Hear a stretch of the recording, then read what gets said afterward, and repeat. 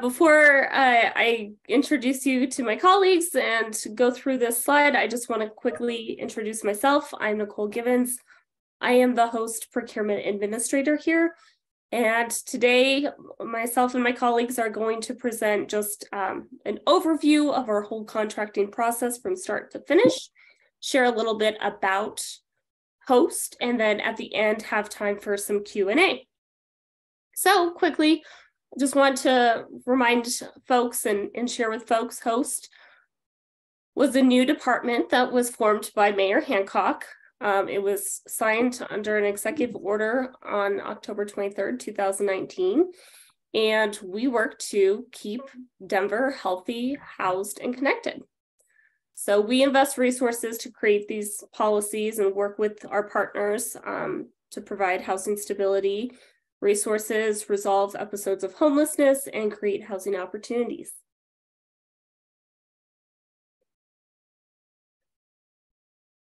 So we have particular pillars, and all of this information is in our 5-year strategic plan, but we work with an equity lens. So all of our programs are trauma-informed, data-driven, and person-centered. We have our homeless resolution team, our housing stability team, and our housing opportunity team, as well as our operation teams.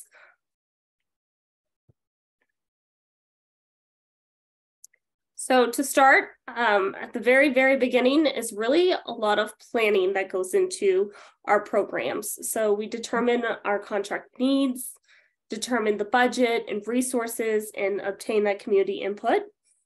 The second stage of creating that whole contract process is the procurement. So determining the schedules and drafting guidelines, drafting those documents themselves. Stage 3 is the solicitation announcement. So announce the contract needs. We put all of our opportunities on the city website and as well as ZenGen. We host pre-bid conferences, and that is an opportunity really for anyone who might be interested in applying to ask questions, gain clarification about those requirements and what we envision in those programs. Stage 4 is the evaluation. There's 2 parts to it. There's a technical evaluation. There's specific documents that we just require as a part of the procurement. And so there's kind of like a checklist to make sure that everything was responded to, answered, when we have the correct documents. And then there's an evaluation set by an evaluation team, and they review the proposals and score appropriately. Next slide. So stage 5 are the award recommendations. Once the evaluation team has gone through all the proposals and they come together, present their recommendations, they send it to leadership, and then eventually notice of successful proposal letters are sent out. Stage 6 is really that development and execution. So once you're awarded a contract, right, working with our programs team, working with the CA or our contract administrators to create that scope of work, as well as finalize the budgets, and then get through all of the JAGR processes, as well as our city council approvals if needed. Stage 7 is really an ongoing thing throughout the life of the contract, which is the monitoring and compliance. Our goal is we aim to have strong partnerships. And so a lot of it is about doing reporting on measurements and outcomes and looking for best practices and way to strengthen those relationships. And then stage 8, which is the final part of our contract process, either renewals or closeouts. That all depends really on funding streams, amendments, as well as that monitoring and compliance. Right? So there are, like I said, many points of contacts while you're working as our partners. There's a contract administrator, a program officer, the accounting team as well as our data team. But you will usually interact with these three in particular throughout that life cycle. So I will hand it over to Rashonda. Thanks, Nicole. Hello, my name is Rashonda, and I'm one of the contract administrators here at HOST. And the HOST contracting team consists of 4 contract administrators, a monitor and performance evaluation officer, and a procurement contract administrator. Contract administrators assist with negotiating contract terms, the scope of services, and budgets, ensuring effective use of city resources to drive outcomes that address Denver's housing stability needs. Depending on the funding source and service descriptions determines the team's assigned contracts. I was going to say, can you move to the next slide, please? I'm sorry. The number 1 goal as a contract administrator is to promptly move all contracts through Jagger, the city's contracting system, creating a fully executed contract. Contract administrators act as a liaison to the city attorney's office and follow prospective contracts throughout the review process. In addition, contract administrators provide technical guidance to staff and partners, recommend and coordinate the implementation of policies and procedures for assigned functions. If you have any questions pertaining to the contract budget or development or the language in the scope, then the contract administrators would be the person that you would reach out to. After briefly speaking about the role of the contract administrator, I'm going to go ahead and pass it over to Dave Riggs. He will talk about the role of a program officer here at HOST. Thanks, Rashonda. Like Rashonda just said, my name's Dave Riggs. I'm a program officer. Specifically, I'm on the homelessness resolution team, and I've been with the city for almost 5 years doing this kind of work. Katie, could you go back a slide, actually? And I'm trying to differentiate the program officer role from the CA role that Rashonda was just talking about, because I think from the perspective of our partners, sometimes they get a little muddled, and it's totally okay. But the way I think about it is the program officer is with you throughout the program year, throughout your contract, and through the amendment process and anything like that. I think of the CAs as kind of like almost internal consultants, sort of. They pop in and out as needed. So they might be around for the very beginning. You might be working with them a whole lot right then and getting things set up. But the program officer you're going to be meeting with at least quarterly, as we'll talk about in a minute here, and helping you throughout the whole term of your contract. So I like to think of it as you're kind of wed to your program officer through your contract. And this is a joyous wedding. This is not a sad wedding. So it's a good thing. And the program officer will get to know your program. You'll get to know the PO, and lots of shared information back and forth and knowledge sharing all around. With that, I'm going to pass it over to Star. Thank you. You can move to the next slide now, Katie. My name's Star. I'm with the account payable team. We are the ones that will process your invoices and get you paid for the work that you're doing so greatly for us. We work closely with the PO throughout the contract, like David was explaining. We process the invoices for reimbursement. We focus on the required documentation that was written within that contract. So if we have questions or you have questions, you can always feel free to reach out directly to the HOST AP box. We will work closely with your program officer, or you can just reach out directly with them and they'll reach out to us if it needs to be. So that is who I am. I'm going to pass it back to Dave for more details. Thanks, Star. Katie, if you could go one more ahead. Thank you. So you got to meet a little bit of the staff here and learn about those different roles a bit. We're switching gears now to talk about some of the monitoring and auditing and all of those good things that you get as part of your city contract as well. So this slide is just kind of talking about high level, the different parts of it. If we could go to the next slide, Katie, I'll talk more in depth about one of them.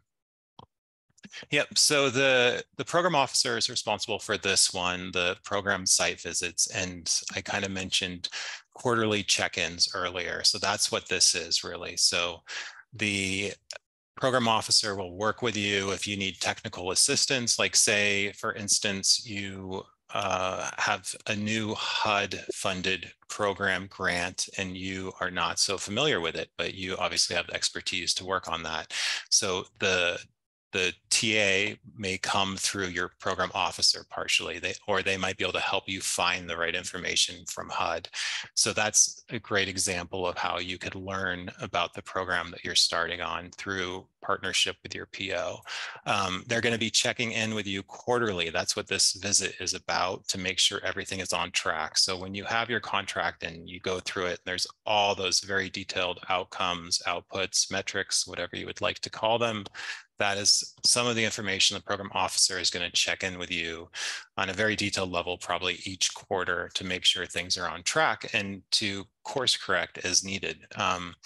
And like I said before, we are learning as we go, and we are sharing that information with our whole network of others. It happens all the time where we learn something from one program, like a rapid rehousing program, and we can share that with another program who has been struggling in that area. So wonderful networking and shared information there to make all the programs better across the projects. And I'm going to pass it back, I think, to Rashonda.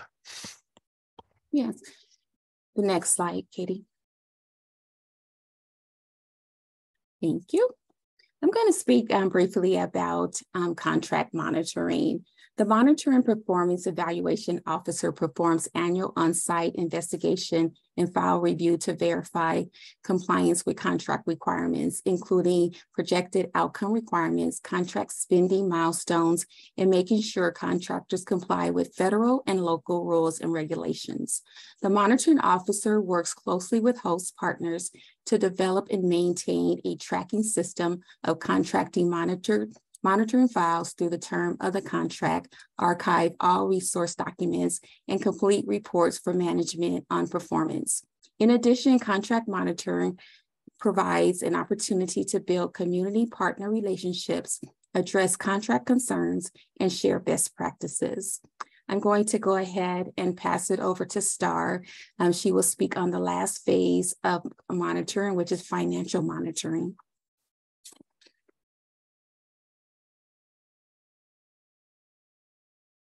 Thank you. So as a high overview, in general, we do a once a year audit where we will request either in person or request additional documentation. This just making sure that you're in compliance with the federal and state rules of the award grants. But we also do every invoice is monitored for in compliance. So that kind of helps us all stay on track throughout the whole year. If you want to go to the next slide. This is where the fun begins with being paid. The expense certification form is sent out when we execute the contract. We do this to help kind of keep in balance the budget and make sure that we're all on the same page. There's a few spots that are required that need to make sure we're addressed. So the areas in red on the top, we do need the date of the actual submission, not the date of the end of the period. That will be down below. But then we also need an invoice number. The invoice number does need to be a unique number. Because in our system, if you have multiple contracts with us or multiple grants, we can't use the same number twice. So if it is for an ESG grant and you also have maybe a TRUA grant, you want to maybe just add the acronym onto the invoice number along with the date, just to make it unique so that it's not going to repeat any other year. The purchase order is given to you by the CA when they send over this wonderful welcome packet to you. Should it change at any time, we'll let you know. Usually it will be either the program officer or the AP team. If you want to go to the next slide, I think we get a little more in depth. Yes.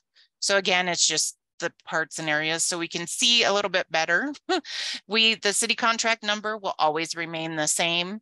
If you need to add the amendment numbers on there, just make sure you have that main contract number that links us back to your supplier contract number. This is your contract terms. Those will be posted. We run in the city, we run on a calendar year. So if your contract is during a calendar year, you'll want to put your contract terms as the calendar year. Your draw period, this is where you'll put your draw period and your draw ending period, not the date on submission. And then you'll put your code, a description. If it's ESG, just write ESG. If it's a voucher writing program, write voucher writing program, just so that we know which actual program you're talking, because I know most of you have multiple programs with us. Next page. This one is the fun one that us accountants love, and I'm sure the rest of you do not. But this is your budgeted amount. So this is the amount that you are awarded. Your current draw is what you're currently asking for. That will be updated per every month that you're submitting your invoice. Your total prior draws would be, say we're in July. So your first, if you had your year, first 6 months would be in your total prior draws, plus your current draw. And then this would be your remaining balance that is of the budget. These all need to match because we're tracking this. So sometimes we will send them back and ask you for an updated should we have to adjust large amounts. Or we'll send you an email and say, hey, we had to deny a cost. Make sure that your next month is balanced. Because we want to make sure that we're all on the same page. Again, this is a learning curve for all of us. So be patient with us because sometimes we won't catch it right away. Next slide. Supporting documentation. This is always the fun one.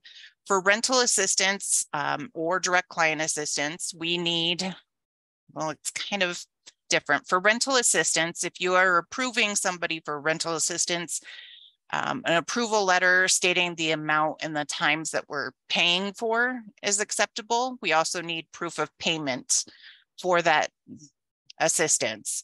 Same with direct client assistance. If you're taking them to Goodwill to get a work outfit, we need that detailed receipt. General guidelines for salary and fringe, we love payroll journals. Payroll journals are our friend, and they're not so many pages. We just need it for the people you are requesting reimbursement for. Professional services, traveling, training, program supplies, all those just need a detailed receipt showing that you purchased it and you paid for it. Next slide. Here's an example of like summary sheets because we are asking for so much documentation and each invoice is a standalone invoice. It's just easier to make sure we have everything in one place and we're not trying to piece together a bunch of things when we're auditing or when we're trying to track. Summary pages, I know a lot of you use general template that we use. Just need that the gross wages and the percent of the hours worked so that you're billing towards the program. If they're 100%, hey, easy peasy. If they're not, and they have split percentages, this little cheater sheet we have out there, we can share it with you. Makes it a whole lot easier to kind of calculate everything. Same with your expenses. We do like a summary of your expenses so that we can go through and match receipts to the expenses you are requesting reimbursement for. Next page. Again, with all of these, we want to know what you're paying for, that you paid for it, and the details behind it.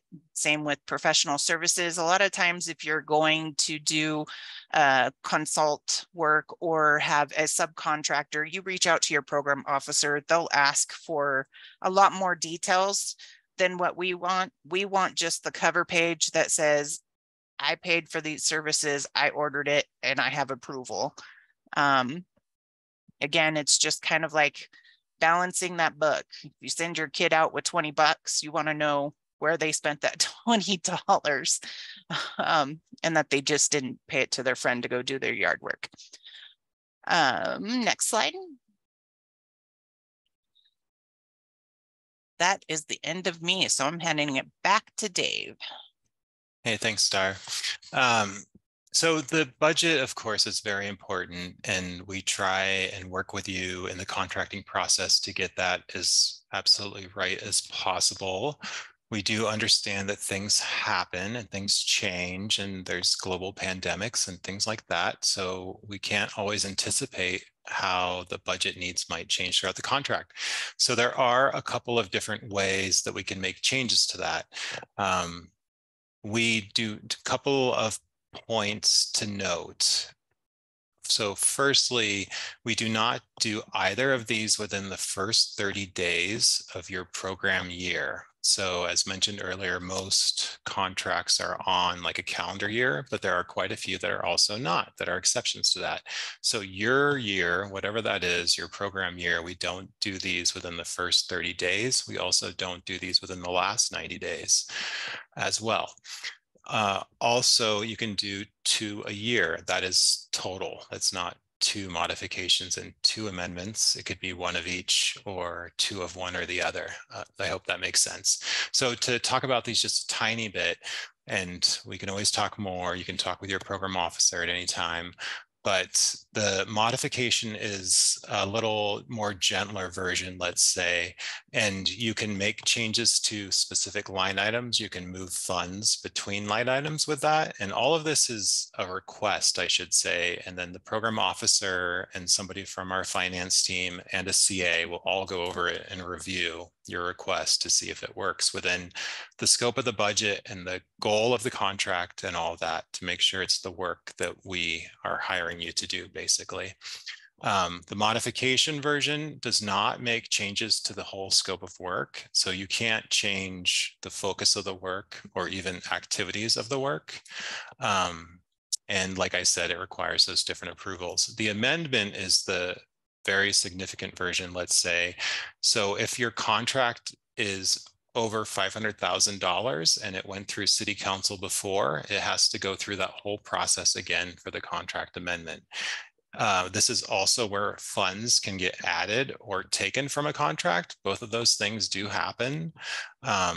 And if, say, a contract was for $400,000 and another $100,000 or $150,000, let's say, is added to it, then that's going to meet that $500,000 threshold, and it will have to go through the city council process as an amendment, even though it didn't have to the first time. So the amendment process is where bigger changes can be made, line items can be added, there could be changes to a contract term, dollars can get added or taken away, like I mentioned, and scope can even change in this as well. And all of this, I just want to encourage you to talk early and often with your program officer, and they can help guide you through the process and help you figure out which one of these lanes is correct for you, and they can help you with your request to do this. I am going to pass over to Catherine on our data team. Thanks, Dave. I'm Catherine O'Connor. I'm an analyst with the host data strategy and policy team. And I know this is a lot of information, so I will keep this brief, but you can always contact us if you have questions. So main question is, why does host require reporting? A lot of it is related to our funding streams, but in addition to that, we want to be able to track information on participants served so that we can understand where we are in terms of equity and delivery of services. It gives us a strong foundation for making decisions that are based on data rather than just anecdotal evidence. Although we do really value the information that you give us in the narrative section of the report and the explanations of what's working and what's not. Like Dave said, that helps us get an understanding of like, where are the successes, what are new innovations that are working well, and we can share that information with other program providers. It helps us support transparency and accountability with the community. So we have several reports and dashboards that we put out to the public, and that tells them how we're doing in relation to what our goals are. It's just aggregated metrics, so we're not getting information about any individuals that are served through any of those reports. And as you may be familiar with, we have two primary systems where we collect data. One is Salesforce, also known as the Host Programs Community, and the other is the Homeless Management Information System that's only used by homelessness resolution providers. And a few of them do not use that if they have protected populations such as domestic violence victims. Next slide, please. So for data and reporting on programs that you're contracted to do, once contractors have done all the signatures and the contract is executed, you'll identify to us who would be doing the reporting, and the host data team will provide you with login credentials for the host programs community, as well as training on HMIS if that is needed. We have various job aids and user manuals for that sort of thing, and they'll be provided to you as well. And you can always reach us if you have questions. We're glad to help out, and our email is hostprograms@denvergov.org. And I'm going to kick it back to Nicole. Thank you. Thank you, Catherine. All right, Katie, next slide. All right, so close out. When a contract is complete, there's the whole closeout process. So completed final accounting is required for all contracts at the end of the contract period. And all of that includes everything that's listed here. So submission of outstanding vouchers for reimbursement, identification and disposition of all non-expendable property purchased with those funds. If that applies to your program, obviously, reconciliation of customer records, reconciliation and closure of all financial records, disposal of any and all unclaimed checks, and programmatic review and evaluation and preparation of the final contract reimbursement. All right. So the contract closeout procedures and forms are delivered to the contractor by the Monitoring and Performance Evaluation Officer, and they are to be completed and returned no later than 45 days after the close of that contract. So submission of that closeout report does not absolve any contractor of those responsibilities that are required for any audit exceptions regarding their contract, which might be later identified. And now to the best part. Questions. So, you guys, I think I don't see any questions in the question and answer. But folks, I believe, Katie, you gave them the option to also unmute. Yeah, if anybody would like to ask a question, you can, and you should be able to. Oh, I see we have a raised hand. Go ahead and ask your question. Barb.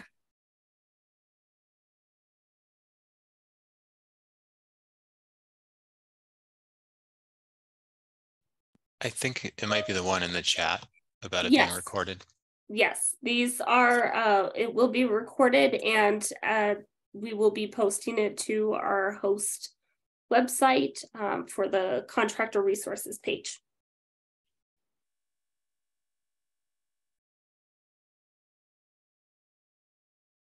Thank you for your question.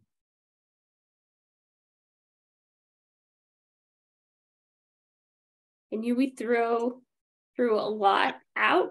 It's a long process, but if there's any particular questions about, program officers and their quarterly monitoring, or about finance, or questions about procurement processes, data. You can always email host AP if you have finance questions. If we can't answer them, we'll get with our partners.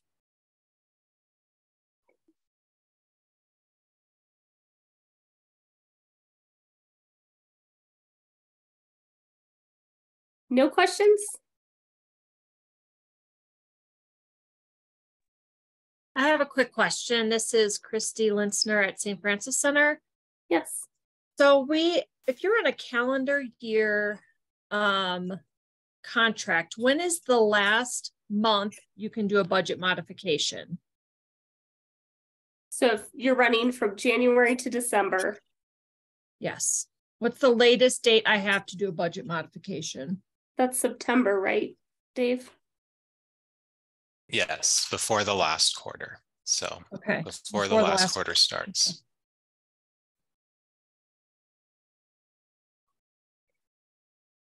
Thank you. Yeah, thank you for your question.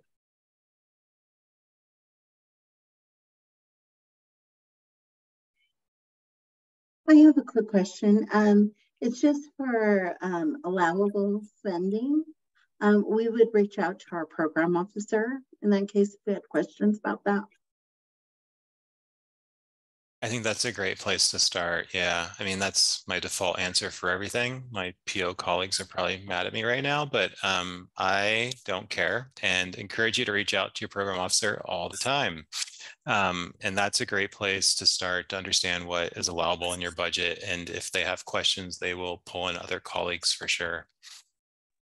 We support you in that answer, Dave.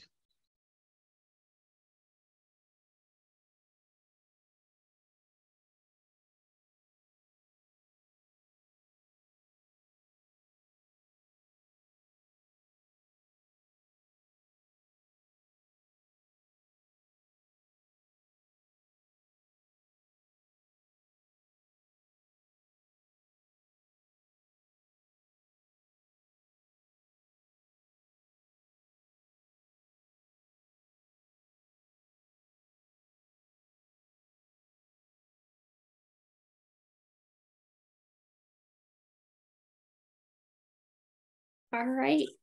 If there aren't any other questions, I'm happy to give time back in the day. We just wanted to make sure that there was available time to answer any questions.